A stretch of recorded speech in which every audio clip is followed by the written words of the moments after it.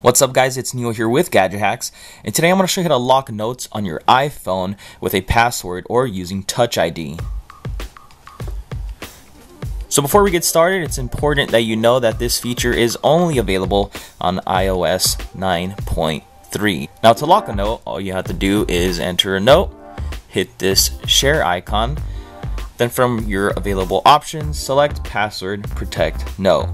Once you tap to password protect it, you'll create a password, verify it, and provide a hint in case you forget it later. Then there's an important little note right there that just tells you it's only available for 9.3 and you can view it on OS X 10.11.4 or later. And as mentioned, you can toggle on Touch ID, which will make it even more secure.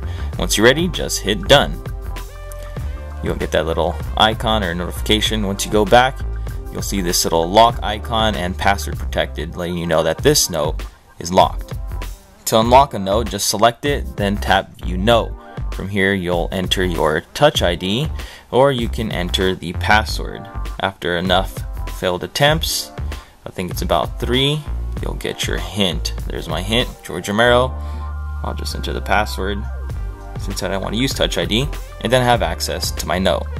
For those who completely forget their password, enter the Notes app preferences from within the settings, then go to password protection.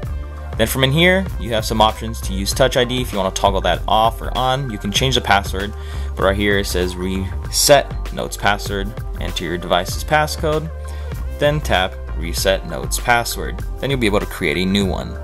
For more information, check out the full guide over at gadgethacks.com, and definitely hit that like button and let us know what you think by leaving a comment. Also, don't forget to subscribe for some more awesome, very useful Gadget Hack videos.